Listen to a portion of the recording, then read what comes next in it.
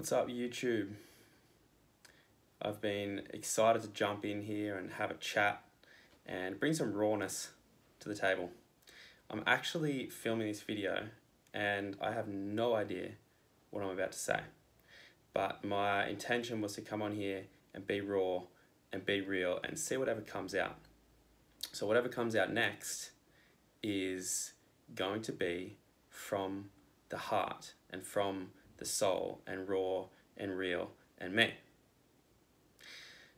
So what we're going to talk about, what I'm going to talk about briefly, because I know people's attention spans and I know people are busy.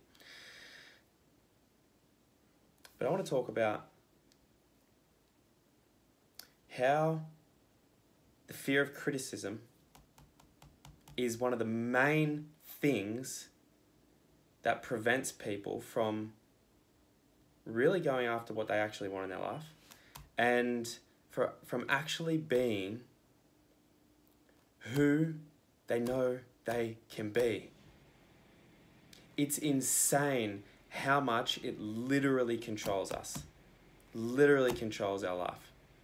Like, people might think, oh, I'm pretty happy, I got a pretty positive mindset, pretty good outlook. But we don't realize that really fear's so sneaky. Right? Fear is so sneaky. It will kind of convince you that you don't need to do something, or convince you that you don't need to go and talk to that person, or you don't need to go near those people, or you need to stay away from that social situation. I used to get social anxiety so bad. It was like my biggest fear. My biggest fear was to be humiliated in amongst a group of people. Like, to be in a group of people and be sitting there all quiet, and then someone say something about me or point out some sort of insecurity, and my face would go red and I'd be embarrassed, and I would just want to fucking cry. And I would be scared that I would actually cry in front of people.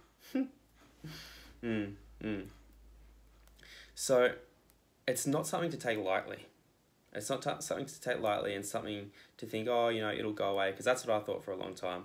And it doesn't just go away. It gets worse.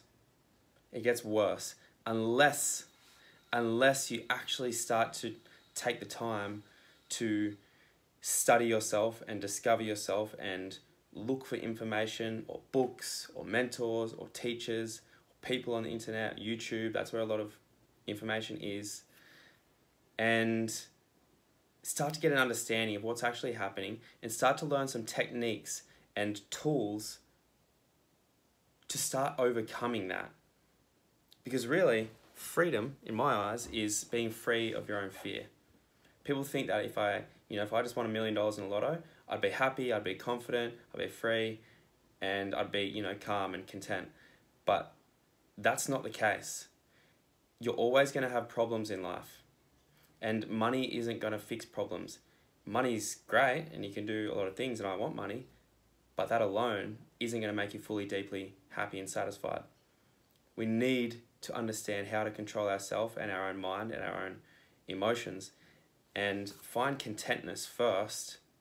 Then all of the good, beautiful things come in abundance, and it keeps coming because you've changed the root cause. So I'm going to give you one of my, maybe a few techniques that I use when it comes to social anxiety and learning to be calm in social situations, so that you can actually, even just have a fucking conversation with people. Because sometimes that's even tough. That was for me. All I wanted to do when I got on this journey was to just be comfortable in having a conversation. So a technique I used when going to social situations. The reason we get anxiety is because we're focused on ourself. We're thinking, what are they thinking about me? What am I going to say? What am I going to say if they ask this? It's me, me, me, me, me. And the more attention is on you, the more attention is in your head, the more your head is just blocked from being able to think clearly, right? So what you do is when you're going to go into a social environment is first you visualize yourself in the environment, right? Our body, our nervous system doesn't know the difference between what's real and what's imagined. So we can practice being calm in a situation by experiencing it in our imagination. So go take the time to sit down, really relax, and visualize yourself surrounded by people. What you'll find is that your nervous system will become heightened because your body thinks that you're there because it doesn't know the difference. So in your imagination, in your visualization, practice being calm. Practice being calm. And then what you'll find over time through doing this, the next time you go into a social environment, your body will be calm because you've been there before. That's a really, really good technique. And if you practice it over time, you're going to find that you're going to be able to naturally walk into social situations really easily. Another thing is simply just connect with your breath. Connect with your breath. Anytime you get in your head, come back to your breath. Third one is when you're in a social environment, instead of thinking, what are these people thinking of me? Pick out the individual people and in your mind, think to yourself, what do I love about each of these people?